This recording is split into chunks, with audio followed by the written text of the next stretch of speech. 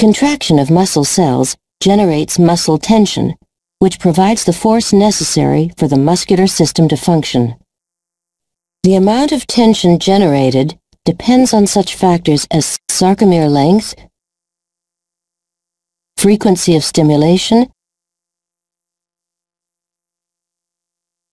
and the size and number of motor units involved.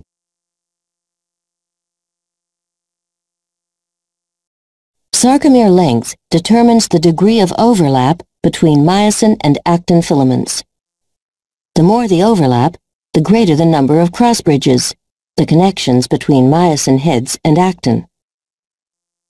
Because tension is generated when myosin heads pull on actin, the amount of tension produced in a muscle fiber depends upon the number of crossbridges formed in a myofibril.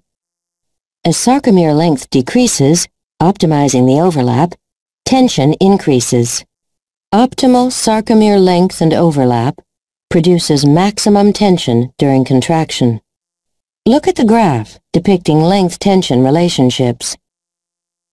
For a skeletal muscle cell, the optimal sarcomere length is about 2.2 micrometers.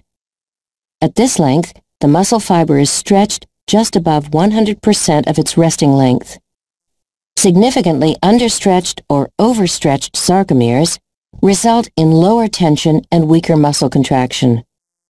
In an understretched sarcomere, the ends of the actin filaments reach beyond the midpoints of the myosin filaments toward myosin heads that face in the wrong direction.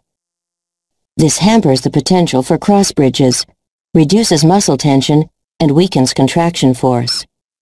If the length of a sarcomere shortens further, the thick filaments collide with the Z-discs and distort. Muscle tension and contraction force drop sharply. When the sarcomere is stretched beyond the ideal length, there is less overlap between the myosin and actin filaments. As a result, crossbridge formation is substantially diminished. Muscle tension decreases, and contraction weakens. In the extreme case, when a sarcomere is stretched to the point where no overlap exists, crossbridges cannot form, and muscle tension drops to zero.